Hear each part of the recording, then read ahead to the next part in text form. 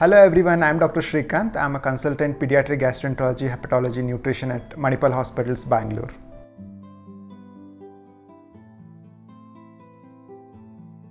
So biliary atresia is a condition in which the ducts which are draining the liver is abnormal, where they progressively vanish and disappear. So because of that, the secretions or the fluid whichever the liver secretes, the bile, is not reaching the duodenum, and that gets accumulated in the body, leading to jaundice. So this is one of the reasons for a pathological jaundice or a jaundice because of the severe liver disease in early infancy.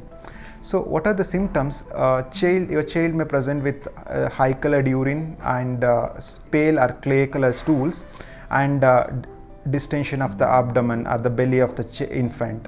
So if the child comes to the hospital in an early stage, we can manage with certain medications and can be treated with minimal surgery, what we call as Kasai portoenterostomy.